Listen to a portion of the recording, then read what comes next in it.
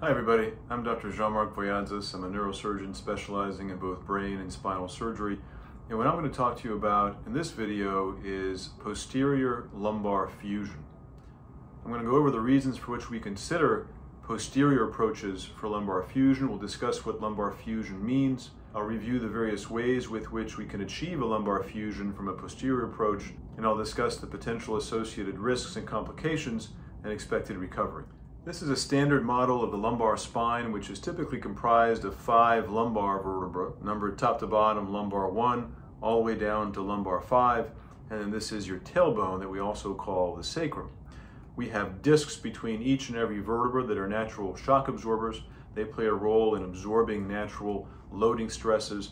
And then behind the discs, we have the spinal canal that houses and protects the spinal nerve roots.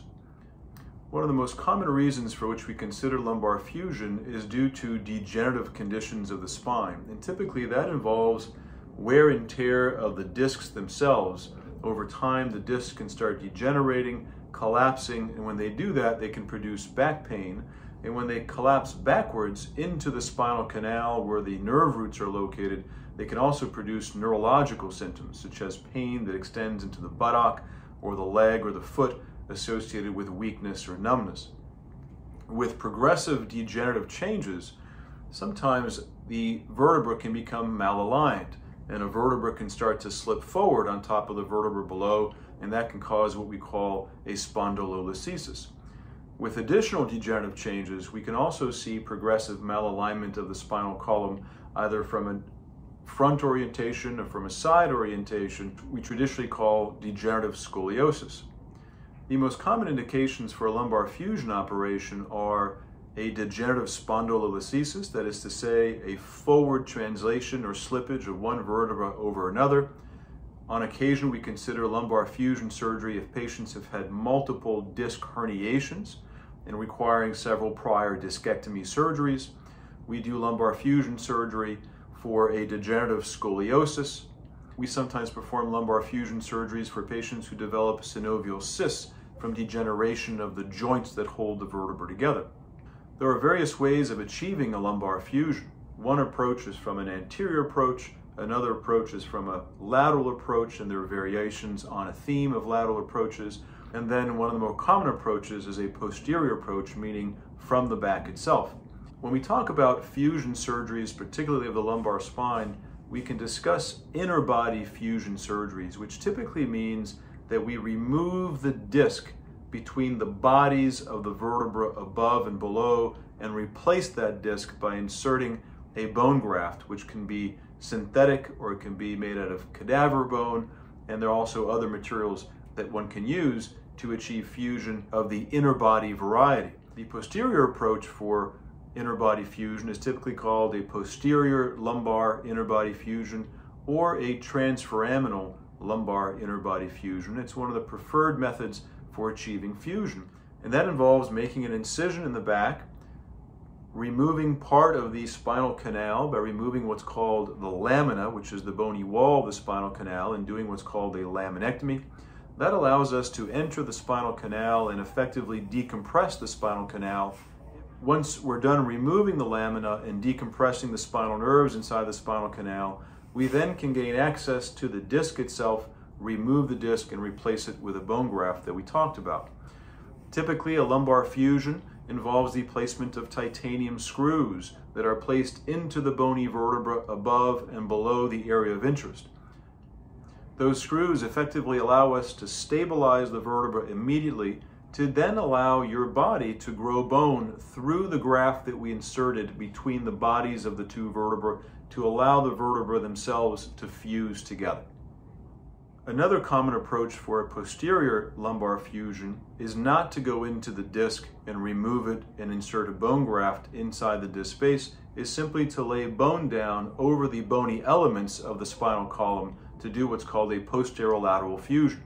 That type of fusion also typically involves the placement of titanium screws that are then connected with a rod, usually on both sides, to stabilize the vertebra as previously discussed. Risks associated with this operation include a risk of infection, which is usually between 1 to 5%. Every patient is different in the potential risk of infection, And of course, the risk of infection changes depending on how many levels need to be fused and the length of surgery. There are other conditions as well that can predispose to the development of an infection. There can be bleeding from surgery, and typically we're prepared to provide blood transfusions if necessary. One of the distinct advantages of minimally invasive techniques is that we can do fusion surgery typically through much smaller incisions. When I do fusion surgery to fuse a single segment of two vertebrae, I usually do it through two 1-inch incisions. If we're doing two segments of vertebra, then the incisions are slightly larger, but one of the potential advantages of minimally invasive surgery is that the incisions are smaller. It potentially reduces the infection risk and reduces the need for blood transfusions. It can also potentially reduce the amount of postoperative pain that patients experience because our incisions are a lot smaller, and we manipulate the soft tissues of the spine, typically the muscles, much less, and we try to minimize any disruption of the normal bony elements when we do a less invasive type of surgery. The goal of a fusion operation is to get the vertebra to fuse together, and that relies on the body's healing processes after surgery. In healthy patients who are non-smokers and who don't have a lot of potential other risk factors for a failure of fusion, the fusion rate can be as high as 80 to 90%, which means over time the body will react by creating bone, either through the bone graft that was inserted between the two bony vertebrae or along the bony elements. However, there is always a possibility that the fusion does not happen, and there are several risk factors for that. Folks who smoke are at the highest risk of not healing properly when undergoing a lumbar fusion surgery, and we typically strongly recommend smoking cessation to give patients the best chance of healing. If you don't heal properly, or if you have a failure of fusion, a lot of your symptoms of back pain and leg pain can come back. That can also lead to disruption of the hardware. The screws could potentially back out or break, and that could require a revision surgery where another operation is necessary to try to get the bony vertebra to fuse together. When the titanium screws are placed into the vertebral bodies, they are either placed with X-ray guidance in surgery or navigation or the use of a robot. Screws can typically be placed with a very high degree of accuracy, but there is a possibility that the screws are placed in the wrong position, and that can occasionally displace the nerve roots around the spinal canal and cause pain or neurological compromise, such as tingling, numbness, or weakness. If the screws are not properly placed in the bony elements, that could also require a revision operation. The chances of screw malposition is typically less than 5%. Any operation of the spinal column carries a risk of neurologic injury, which is typically inadvertent, but a nerve root injury from spine surgery can produce back pain or leg pain or tingling or numbness or weakness, even paralysis or loss of bowel or bladder or sexual function if severe. The chances of a severe nerve injury from a lumbar fusion surgery is typically quite low. It's usually less than 1%. Because the nerve roots lay in a sac that contains spinal fluid within the spinal canal, there is a risk that during the surgery there can be an inadvertent opening of that sac and a leakage of spinal fluid. That's usually identified during surgery, and there are several steps that can be taken to close that area of leakage, and it usually is inconsequential if it does happen, which is usually in the order of 5 to 10% of cases. Folks who've had prior spinal surgery are at a slightly higher risk of a spinal fluid leakage during a fusion operation. A fluid leak can cause headaches after surgery, and so we'll typically recommend a period of bed rest while in the hospital or at home. It's very rare for a fluid leak to persist after surgery, where it could cause swelling in the wound, or the leakage could leak out through the wound, which could predispose to a severe infection. Very uncommon to see that. It usually happens in less than 1% of cases. If patients are having a single level fusion, meaning that only two vertebrae are being fused, that operation can take a couple hours. It can be done with minimally invasive technique, which is my preference. It can be done with robotic assistance, which is also my preference. And it can be a 1 to 2 night stay. If you're doing more levels, then the hospitalization can be a little longer. We typically recommend a period of physical restrictions for 6 weeks after surgery and the need for a brace in the lower back, which typically involves an avoidance of significant bending or twisting or lifting over 5 to 10 pounds for that period of time.